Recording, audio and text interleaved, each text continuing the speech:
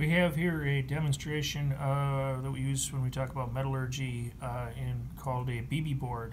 What this is BBs and beads sandwiched between a couple of clear plastic plates, and each of these beads or BBs represents an atom. Here we have on this side all BBs of the same size. Here we have a mix of BBs with some other beads, plastic beads that are a bit smaller. And one of the ways we start this out is we put these in plates and we can simulate sort of a melt here where all these atoms are moving around to kind of a liquid state. And what we can do is we can sort of quickly cool the metal.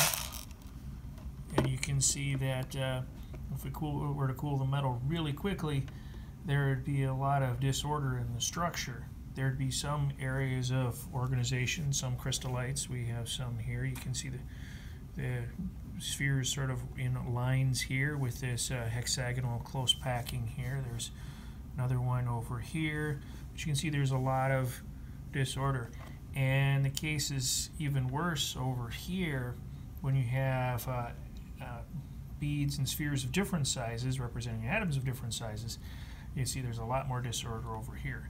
So what I can do is simulate annealing where we heat the sample not all the way up to the melting point, but we heat the sample sufficiently that we provide enough thermal energy that the atoms can sort of move into more thermodynamically stable positions. And to do that here, I'm going to tap the BB board. Okay. And now you can see just by a little bit of tapping that there's a bit of a change here. Some of these crystals have grown in size.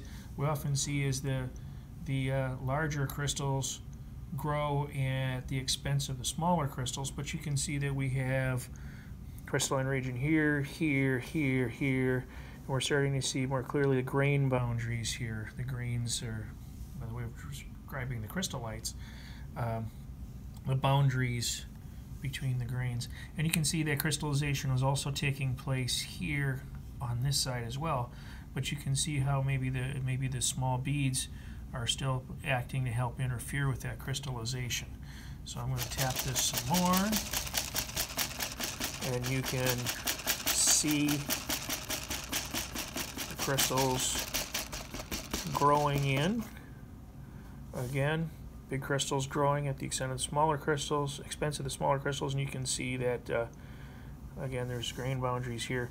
There's still quite a bit of disorder. Sometimes we can, if we work this right, we can make it form one single crystal, but sometimes we don't. Oh, and now we can see that we have grain boundary kind of snaking through this structure here. We got a vacancy here. We have a missing atom here. And over here we can still see that we have a fair amount of disorder. So, right in here, and here.